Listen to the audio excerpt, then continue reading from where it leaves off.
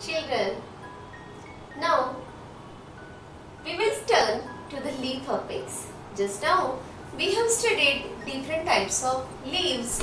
Those are having different leaf margins. Now, depending upon tip of the leaf,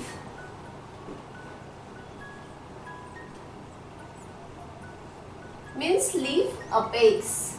Leaf apex. If this is a leaf, it is a root leaf tip or leaf apex.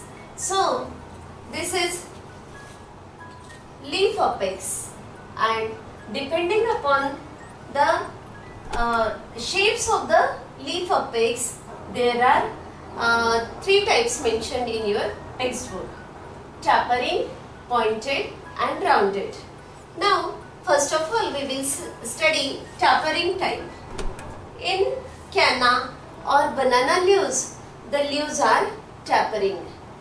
The examples of tapering type, they are banana, canna, and in Ashoka plants, if you see the leaf of Ashoka, in this Ashoka plant, the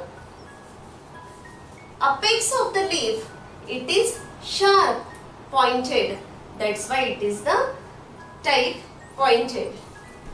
Also, in case of Kevda, see, this is Kevda leaf, and in Kevda leaf, see, if you can see, it is very pointed or sharp leaf apex.